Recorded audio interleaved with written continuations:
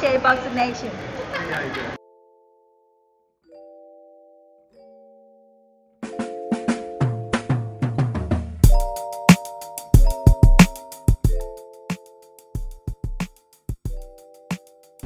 That boy can sell the fucking tickets. That's why he got canceled. That's why. Man, oh damn, corona. He got corona symptoms.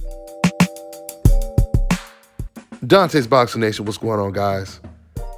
So there you heard Gervonta Tank Davis, who was doing an interview with Elie Seckbach. Elie asked him the question, what do you think about Teofimo pulling out of the Kambosos fight? And you heard what he said. Now, you know what makes this whole situation so ironic?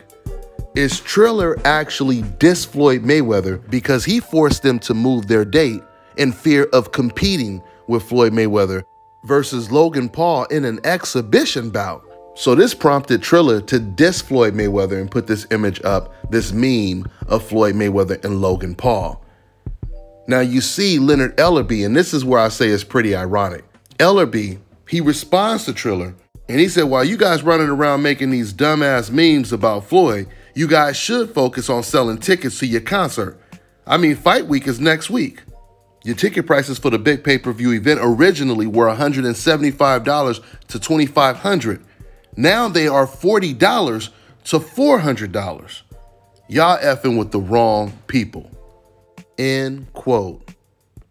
And a week later, after Leonard Ellerbe said this, Triller pulled the plug on the Teofimo Kambosos pay-per-view fight and reports that Teofimo has caught the coronavirus. Guys, I want you to just imagine this for a second. Imagine Triller actually pulling the plug because tickets are not selling. I mean, just remember, Triller, they spent $6 million to win the bid for this fight. Teofimo Lopez versus George Kambosos on pay-per-view. The week of the fight, turns out there's like 5 fights on the same day, or the same weekend at least. You got the biggest press conference of the year the same week of this fight. And then on top of it, their original date was pushed because Floyd Mayweather took the date. And remember, Teofimo, he predicted that this fight was going to do 2 million pay-per-view buys, right? So once again, imagine Triller contacting Teofimo and saying, hey, Teo, we got some bad news. Tickets are not selling. We're going to have to pull the plug on this fight. So we're going to have to make a statement to the public and announce the cancellation. Anything you want to say in particular in the statement, Teo? Do you guys think that Teofimo would want to come out and would want Triller to come out and say, we're pulling the plug, we're canceling this fight because tickets aren't selling? Of course not, right? The best excuse in the world right now when it comes to boxing is to say that you caught the virus. I mean, that is a get out of jail free card. Once again, this is not to say that some fighters, you know, they really didn't have it. A lot of fighters did have it, but I'm just telling you, there's no better excuse than saying you caught the virus at all. And this is just not embarrassing to Teofimo Lopez. This is also embarrassing to Triller. Because once again, they were just clowning Floyd Mayweather a week before this happened. So do you think that Triller would have a problem lying about why they're pulling the plug? Absolutely not. There's no perjury in boxing. You're not going to go to jail for lying in boxing, right? So it makes all the sense in the world. I mean, let's just say, even if Teofimo did have the coronavirus, it still would have been a good idea for Triller to tell Teo, well, it's a good thing you got it, because guess what? We were going to pull the plug anyway because tickets weren't selling. We would be fools to have you on pay-per-view against George Kambosos with all these fights taking place, all these press conferences, or not all these press conferences, but the biggest press conference of the year going on, all of this stuff going on the same week that you're fighting Kambosos on pay-per-view. And, you know, I've also heard that when they drop the ticket prices, Triller, when they drop the ticket prices, according to sources, even those tickets weren't selling. And they didn't just drop the price a couple dollars. They didn't drop the price half. Man, they dropped them prices so low they were damn near free tickets. And according to reports, they still weren't selling too well.